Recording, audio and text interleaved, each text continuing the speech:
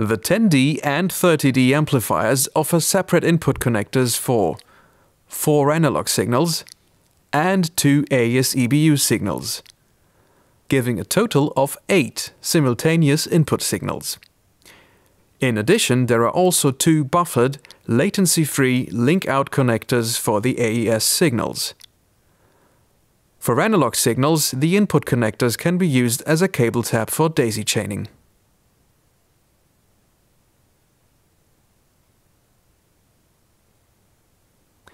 Should the AES inputs be fed from 2 different sources, a sampling rate converter can be enabled on the Input Mode screen.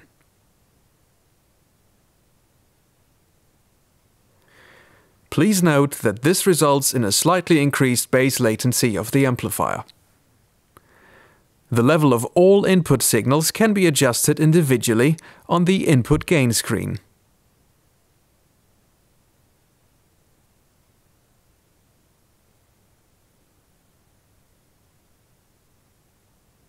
This is where a wheel mouse comes in handy.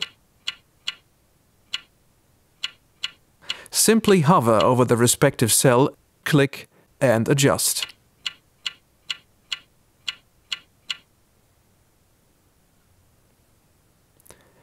Every input signal can be routed to any amplifier channel.